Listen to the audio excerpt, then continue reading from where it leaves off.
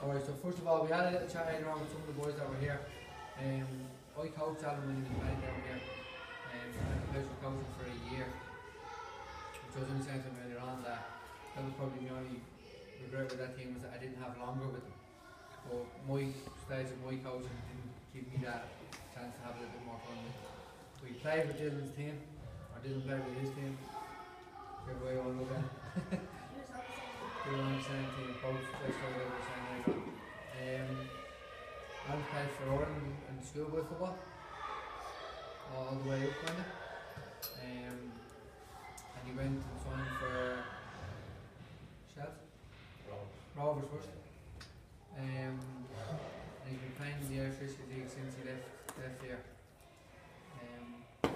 I'll let him explain what kind of player he was and his experiences, but he was possibly the most, and I don't say this lightly because I've had a lot of very good and smart footballers on the ball, but he was possibly the quickest player in terms of his reaction to a different situation on the pitch. And what I mean by that is, when he got the ball, his first touch was incredible.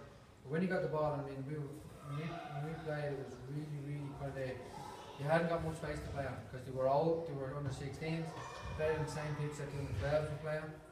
So the pitch, the pitch was kind of outgrown, they were kind of outgrown the pitch a bit. So when they got the ball, they were always in tight situations. But Alan's, for me, is apart from all his defensive qualities, the thing I really liked about him was the fact that he was able to get the ball under control, his first touch, and figure out how to get out of a situation like that.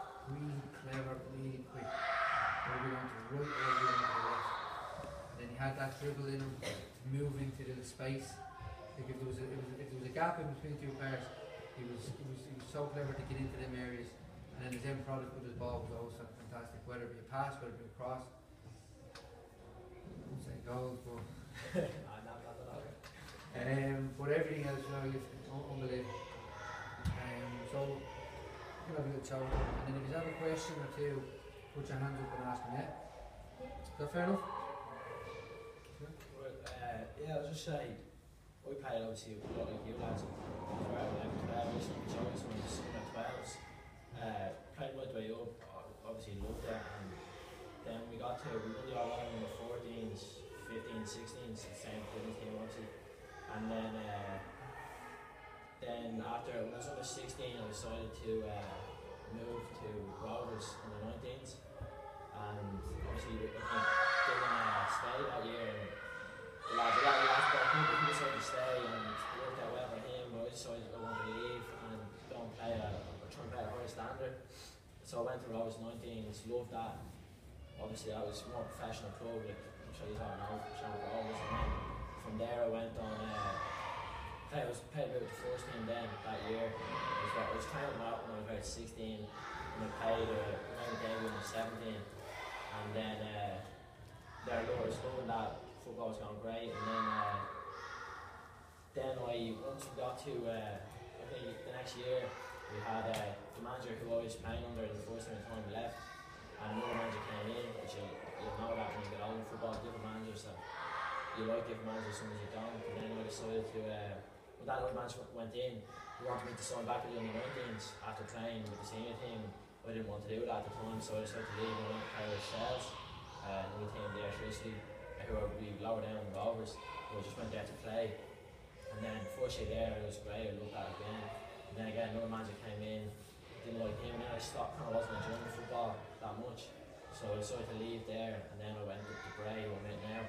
And then back then, just enjoying my football, playing. And trying to good players who are some a lot older than me, but yeah, it's great. And one thing I say we use is the only advice, the main bit of advice I give to anyone your age: always enjoy football and go out with the attitude that you're going to go out, you want to learn, you want to get better every day. And the main thing is, it's a whole way up. As long as you're enjoying football, that's when you're going to be at your best. You're going to play better, you're going to improve. And same way when you come up here, we get good coaches. Always listen to them. You'll get better that way, and then when you're getting better, you're going to be playing well, and that's how you're going to enjoy football mainly. And then like a lot of lads you get to say 14, under 14, even 14 is getting younger. Some lads you see going over and trial. And you might say, if you're not going, you might start getting fed up and think, oh, why aren't I going? Why aren't why am I not good enough in that? Like, it's one thing I always say, never worry about any of that. Like, the main thing is you focus on your football, improve all the time. You'll see a lot of lads who go over, they'll come back, and then a lot of them fall out and love with football, they don't enjoy it anymore. So the main thing is always get better every day, out practicing, enjoy your football, come up here, learn off Clinton, the two lads, and that's mainly. But any bit of advice I'll give you is just focus on that, improving, and enjoying it. Did you hear that? Yeah. That's pretty much what we say to you all the time here, isn't it? You have to enjoy it first. Huh? What? Alex is off. We give him take a few pictures and he goes crazy. That's what we always say to you here. You have to be able to enjoy your football. And that's a part of the very core of what we do, is to make sure that we provide you with a place that you can enjoy playing your football. Yeah? And then you can really develop. And that's what Alan was saying there. And he's basically saying, what did Dylan say to you last week? Don't let anybody tell you that you can't. Dylan would be the best example, I think, of that. When you were saying earlier, when I was playing, when I first came, Dylan was a lot of time wasn't even starting our team, wasn't even getting in, and then but always in training, always be first one there, always trained, never missed a session, always gave 100%, got better each year, even under 15, still was kind of in and out playing some games, sometimes he wasn't. Then we got to under 16, well, Clint actually came in that year, and then I don't know if it was something to do with your coach or what. He just went on, kept getting better, kept improving, and his attitude was unbelievable. I always remember that with him. Like at the time, be a lot of lads who would have been ahead of Dylan in terms of you think who might get away, who well not even about getting away, but who were just doing better than him at the time. But Dylan always worked so hard, trained all the time, got better, and then now he's over in Brighton, got his move, and he's doing really well. So he'd be a good example of that you can look to. Happy enough? Any questions? Go for. Who's your favourite footballer when you were younger? Paul Scholes definitely, one of still is. Oh, What team did you play for? Or what team did you support? United. are you saying that golfers like Paul Scholes? Good show. Rogan? Would you sign for fun? Yeah. Yes! That's Rogan's team. Yes, Alex? What are your main boots that you wear for matches? At the moment I'm wearing Majestas. Yeah, Nike boots I always wear. Don't like Adidas. I like the clothes, not the boots. Go on, Jay. Do you know a lad who plays for Bowes called James Kavanagh? Know the name. Don't know myself, but Do you yeah, know? know the name. He's your coach? Is he? Yeah. Oh. Rogan again? How many times have you got to call up for Bray? He's on Bray. Yeah. I mean, see, he's on the first team. Like, he's Oh, on the playing first team. with them now, like play with them all the time now. Yeah, it's okay to ask, yeah. I know what you mean. It's okay to ask questions. Yes, Tom? Yeah, sign me. He does. Forever. Oh, Yeah. That's it? Actually, Really? Yeah. I'm doing that. What's it ask? It's a second. Yeah. What? You probably Yeah. get our team as well. You're on Instagram, aren't you? Yeah. Okay. I'm gonna tag him. I'm gonna tag him so you'll have a few little followers. Hold on, I'll tag him. Why now? How do you feel that professional lunch come? I don't think anyone knows that information, man. Not bad. I don't think anyone knows that information. Alex? No. Yeah. No, it's actually out now. Oh, is it? Yeah. How much followers do you have on Instagram? I don't know. 20 million. No. No, About not that 20. many. You probably have more than me. Yeah, you Tom? more than me. You look different than you look right now on your FIFA card. People kind of was taken after the picture on it was taken after a training session, so it looked a bit stupid. Facing on, but yeah. Mikey? How old are you? Just like Dylan in that picture. Sure, his hair's not over. Yeah. You went into so much clubs. His hair's not Bad, over. Yes. How many clubs have you played for? Not including schoolboy clubs, so I played with 3, and then 5 altogether including schoolboy clubs. What's clubs? I started off with Leicester Celtic and then Joe's. This way? What number do you wear? Just 15. 15. It's hard. No, I didn't wear a different I have a question. number, so. I have a question. What was it like when you were younger playing for the Irish setups? Oh, it's quality. At the time, I didn't, probably didn't have the right attitude to it in a way. I don't really know, but at the time, yeah, I loved it. Like, it was great, but it was, again, what I was saying to them is about, I was kind of too focused on looking at getting away and looking at other lads who were going away, and didn't enjoy it for what it was, if you know what I mean. But I should have just taken it, go out and enjoy it, and just like kind of the whole experience of it. I would have gone back and just focus on that, going out, doing my best, and just enjoying it for that. You know, like, Yeah, so you were more focused on the frustration yeah, rather than the more gratitude. frustrated with my lads who were going away, and but I say now it's not important.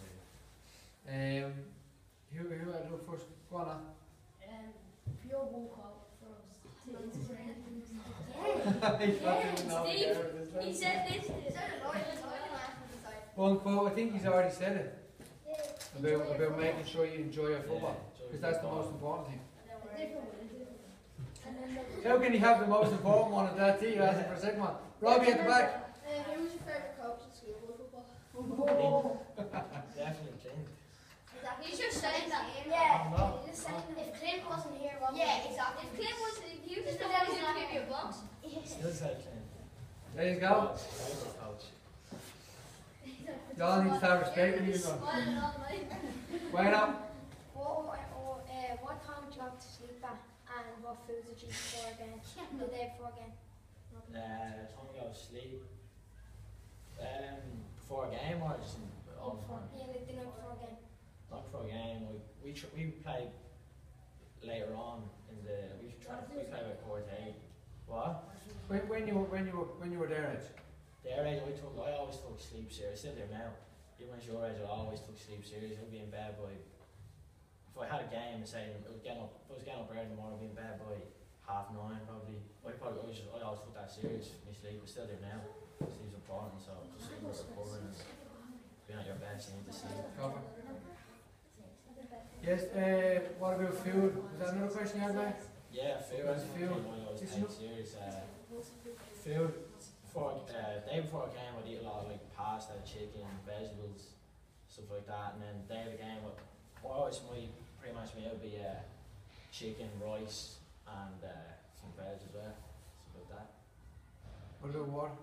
Yeah, I get slagged for going around with a bottle of water the whole time. If you don't go anywhere without a bottle of water, you can even carry about 20 bottles on the floor and all. It's mad, just always drinking water. It keeps you hydrated. You're going to perform better then as well, so it's important. Did you bring your car? Yeah, you have to do it. But it makes you perform better. Yeah. Just go in the bush. Come here. I'm doing a walkout now at the moment, a 90-day challenge, and I'm having to go up in the middle of the night and go to the toilet because I'm drinking so much water during the day. You get used to it as well. I'm waking up in the middle of the night and I'm having to go to the toilet. Do you know I have my bedrooms like up at the top of the house and the bathroom like midway. So no. Midway. The house is adequate. Lorcan, Is skill work really important? listen to this. This is a very valuable question. That's something I'd say, I wouldn't even thought, like a few years ago, we wouldn't have thought I'd be saying this, but like you see a lot of lads who even went away, or at the time they have footballs out, they think football's everything, which obviously football is a big part of your life, but it's not, it's more, as I say, I always enjoy football, but I always think of what else is important, like your school, like if you were to go away, a lot of lads come back, then they're not really, with football, a lot of them lose interest in football, and then they've no school, they're not able to do anything, so we're going to be still in college now and still playing football, so yeah, school, like, I don't know, even saying a few years ago I probably wouldn't have said that, but now, looking back, I'm glad that I went, done my leaving cert, now I'm in college and also something, you always need something to fall back on as well, so definitely school's important there. Here, if you can take anything from this, take that, because I'm telling you, your schooling is very, very important. Very important. You have to push yourself in school. I know sometimes it can be a bit long and sometimes it can be a little bit, there's a lot of information coming to you that you might not ever use, but there's a lot of information that you'll get in school that you don't need. And as Al says, to drop back on it, it's very important because everyone's not going to become a professional footballer. Yeah, we all have that thing, even though you've that now, do you want to go and have a career making money off playing football and do what you love, but you need, not everyone can do that, so obviously you need something that's going to help you fall back on. So. Plus, an education helps you every day in your life, every single day. It's going to have other things, even if you use the attitude where you're working hard in football, bring it into your working hard in school, you're going to work hard in general, you're just going to help you be successful in anything you do. So, yeah. Trying to be able to apply yourself in every area of your life rather than just in one area. Don't overemphasize and don't just specialise in one area. Yeah, Mikey? Last one or two. When you mean 9:30, half 9, do you mean like you're in bed by half 9 or are you asleep? Nah, I'm in bed with half 9. Oh, When was your first trial? I was the same when I was younger, or up till about 15, 16, I wasn't getting many trials. I was still playing though, I was still playing the good Joey's team, but tries, even now I still haven't gotten many, but my first one I went away was, I went to a team in League One called Bury when I was 16, went for a week, it was grand, like it wasn't the best club, but I just kind of went over for the experience. And then when I went to Rovers, 19 is my first year there, I went to Sheffield, which was good. I enjoyed that. But then at the time when I came back, I was playing with the senior team as well. So later on the year, I'd been with David at that stage. They wanted me to go back over for a week, and the manager at the time basically just said no, would let me go. Which at the time I didn't really mind because I was in 5th year in school, so I was in school again, and then I was still playing with Rovers first team, so I was happy I didn't mind. But yeah, that was the only two and do you know Seamus Coleman? Yeah. You know that Seamus Coleman played in the League of Ireland. He didn't get trials until he was 18 or 19. And he's wearing He didn't go across until he was What age am I now? maybe 19 or 20. So he went across he went over to England from the League of Ireland when he was Al's age. So, and here, that's another thing. You see the way this League of Ireland is kind of getting a little more involved in the schoolboy football. It's going to be very good for guys of your age because it will give you an opportunity to get your education. It will give you an opportunity to physically develop. And then will give you an opportunity that when you finish under 16s, that it's not just gone.